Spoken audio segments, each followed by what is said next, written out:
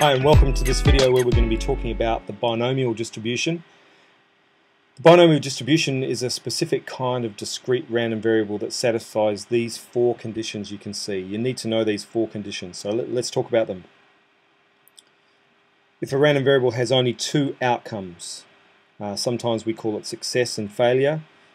If each outcome is independent of the other, the probability stays the same for each trial, and there is a fixed number of trials, then we can say this random variable has a binomial distribution, and that helps us simplify things, makes life a little bit easier when we're analyzing a situation that looks like this. So this is a very useful thing for statisticians to basically model the kind of data and kind of put it in a pigeonhole and say, yes, I know that that's going to look like the binomial distribution in this case. Now, first thing, with the two outcomes, you might think rolling a dice couldn't be binomial distribution because there's 6 different outcomes. But in a lot of cases we can force it to be binomial by just making a slight adjustment and saying the random variable is whether we get a 6 or we don't get a 6. So there could be 2 outcomes if we think of it like that. So getting a 6 or not getting a 6. Now there's 2 outcomes with that random variable. Okay, so let's look at this example to derive the formula for the binomial distribution which you are given on your formula sheet. Imagine there are 3 astronauts on a voyage to the moon. We know, or NASA knows, that 20% of astronauts get space sick at some stage, and I want to know what's the probability that exactly 2 astronauts will get sick. That might be a really important problem because once you're missing 2 astronauts you might not be able to fly the spacecraft properly. So let's look at this. Is this a binomial random variable? Well, for each astronaut there are 2 outcomes, sick or not sick. Space sickness is not infectious, so each astronaut getting sick is independent of the other. We know that overall the probability is 0.2, there's a 20% chance, so 0.2 is the probability that any given astronaut will get sick, and there's 3 astronauts, so 3 trials. So this is looking good for a binomial distribution. So the probability is 2 astronauts getting sick and 1 being okay is 0.2 squared times 0.8, which is wrong. That would be the probability of the first 2 astronauts getting sick and the third not. But we've also got to think about, well, it could be the first and third astronauts who get sick and the second one's okay. In fact, there's 3 ways we could look at it. So our answer is really 3 times the number above there, or 3 choose 2 times our number that we got before. Okay?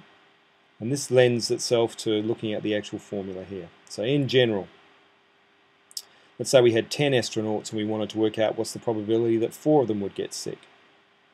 Okay, N is the total number of trials here.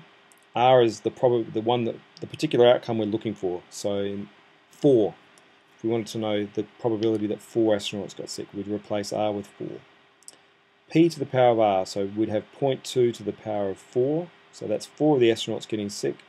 1 minus P, so that would be 0.8 to the power of N minus R. This is how many astronauts are okay. So 10 minus 4 would be 6, so 0.8 to the power of 6. That's the formula for the binomial distribution that you need to know and understand. The parameters of the binomial distribution are N and P, the number of trials and the probability of a success at each trial. We call those the parameters. They're the things that define each different random variable. And here's what we write. X, this little squiggly line here, says is distributed or has the distribution. B for binomial, N and P. And there's the formula that you're given on the formula sheet. First example here, we've got 3 blue balls and 2 white balls in a bag. One is drawn, then replaced, and another ball is drawn. That's important there that we realise that it is replaced. We'd run into problems if it wasn't. Okay, so is X a binomial random variable? Well, there's 2 outcomes, blue or white, or you could say blue or not blue, because our random variable here is about the number of blue balls drawn. The probability is always constant because we're replacing the ball each time, so the probability of getting a blue ball on any draw is 3 out of 5. Each draw is independent of the other. One draw doesn't influence the outcome of another one. And there's a fixed number of trials here, 2 draws. We're drawing out 2 balls. Okay, so the parameters of x, n is 2, p is 3/5 or 0.6. So we could write this. X has the binomial distribution n equals 2, p equals 0.6. The probability x equals 1 using the formula is 0.48. The probability that x is greater than or equal to 1, you could say that's the chance of getting 1 or 2 blue balls, or it's just as easy to say 1 minus the probability that you get no blue balls. That's an important one, especially if we had more balls, more draws here, like 10 or 12 draws, and I said what's the chance of getting at least 1? It's much easier to say 1 minus the chance of getting no blue balls here. So in the formula, n is 2, the little r is 0, p is 0.6, and I've just put that into the formula. And that gives me 0.84.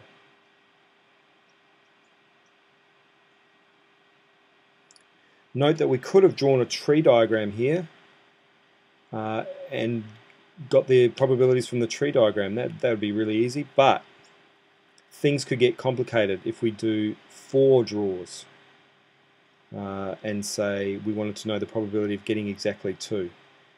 What if we had 10 balls, 10 draws? You can see the tree diagram would be a nightmare. You'd have 2 branches of these two, that would be 3 draws, there'd be 8 branches. After 4 draws, there'd be 16 branches. After 10 draws, there'd be 1,024 branches, and it would get very complicated. This formula here makes these problems a lot easier to deal with, rather than drawing tree diagrams. Second example, we know 42% of people own a pet. We're going to look at 10 people, and the x is the random variable for the number of people who own a pet from that sample of 12. Right, 4 conditions. There's only 2 outcomes. You either own a pet or don't own a pet. The probability is constant. Pet ownership is independent. And there are a fixed number of trials, 12 people. If the question in the exam asks you this, make sure you relate it to the situation that you're dealing with, not just saying there's only 2 outcomes. Also put in there that specifically how that relates to this situation. Find the probability that 7 people from the sample own a pet. Okay, so x is binomial distribution, n is 12, p is 0.42. I'll put the numbers in the formula. Gives me 0.120. C, the probability that no more than 10. No more than 10. So that includes 10. So that is 0, 1, 2, 3, 4, 5, 6, 7, 8, 9, 10. Wow. If you want to use the formula that many times, you'll be there all day. There's a much easier way. That is 1 minus the probability that 11 or 12 people own a pet. And now we only have to use the formula 2 times here. It's still very, very, very good chance that you're going to have no more than 10 people owning a pet, given that any one person has a 42% chance of owning a pet. So 0.999. And the last one, more than 2 people.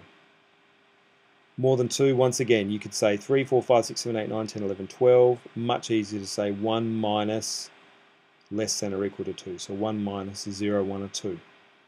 So there you have to use the formula 3 times. And that's reasonable. They may ask you to do that in the exam. There's the working. Carefully putting all the numbers in. 0.936 is the answer.